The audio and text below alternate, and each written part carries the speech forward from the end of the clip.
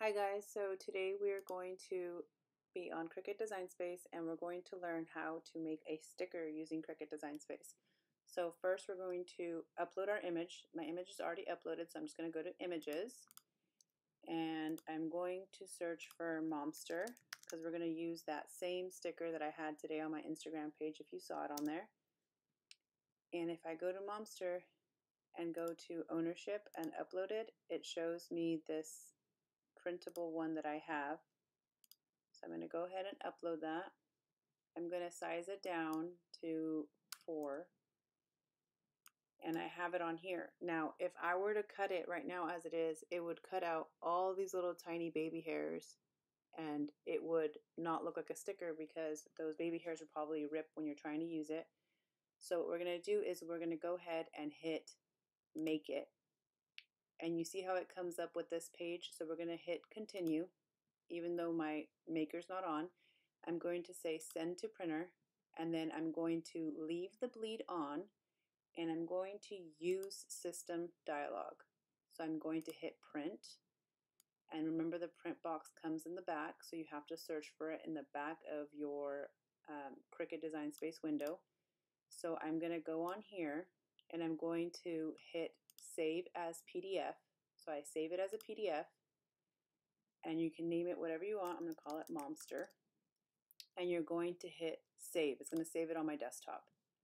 Then you're going to go on here on Cricut Design Space and cancel your cut, which will take you back to your main picture page. And you're going to find the file. You're going to open it. And you're actually going to take a screenshot of it. With a Mac, you do Command-Shift-3. That takes a screenshot of it. So again, it was Command-Shift-3. You're going to go ahead and crop it and size it down. And we're going to go ahead and hit Done. Then we are going to upload that same picture. I've already uploaded it onto there, but you're going to hit Upload, and you're going to delete the white background when you upload it.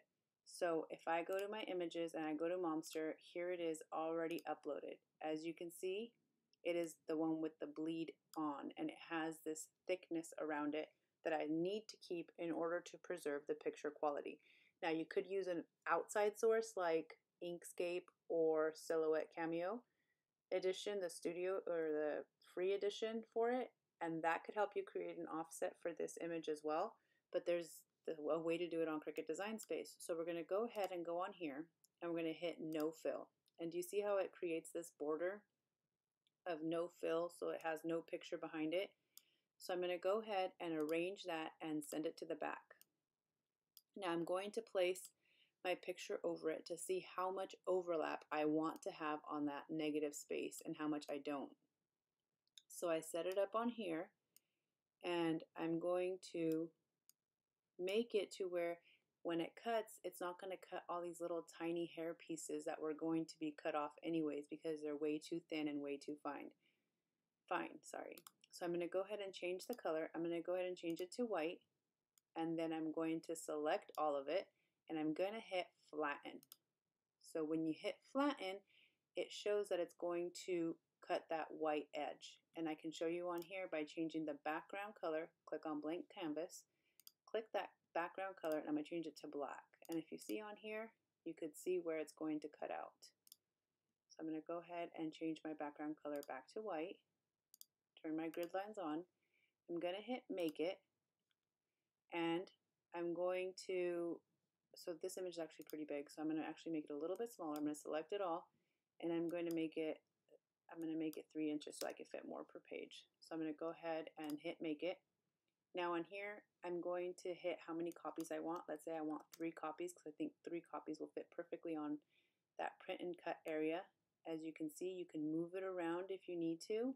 So if you needed to make it closer, make it further apart, whatever you needed it to do, you can move it around inside of this print and cut area. So you're going to go ahead and hit Continue, and you're going to hit Send to Printer. This time you're going to take the bleed off. You're going to use System Dialog because The reason you use system dialog is to make sure that you hit best or picture quality. So on here, I would hit print, and then I would come on here and I would hit this media type. I'm going to change that to photo advanced paper, and then I would hit print. So I've already actually printed it. So I'll show you the materials that I actually used in order to make these stickers. And then once you have it ready to go, you send it to the printer, you print it out, it prints out the registration marks, and then you're going to add a laminate over it, or you can also use shelf liner, removable adhesive clear laminate shelf liner, which is super cheap, and use that over your sticker. And then you're going to cut on the medium cardstock setting, and you're going to cut it twice to make sure that it definitely cuts through and makes it a die cut sticker material. So I'm going to go ahead and show you that.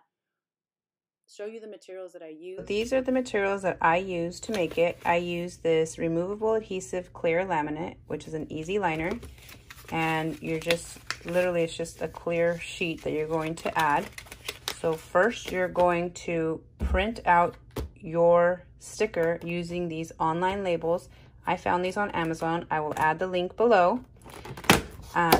It came with like a pack of 100 of them, and they seem to be the best ones to work for making stickers or labels. So you're going to send that to the printer. Once it's printed, then you're going to add this laminate to it before you hit it to cut, because it needs to cut with the laminate over it.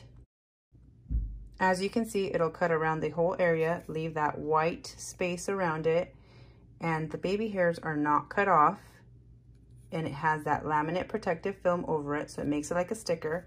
It's nice and thin, not super thick, and you could stick it on a cup, stick it on a notebook, anything you want to personalize, and you can use these stickers, perfectly die cut stickers.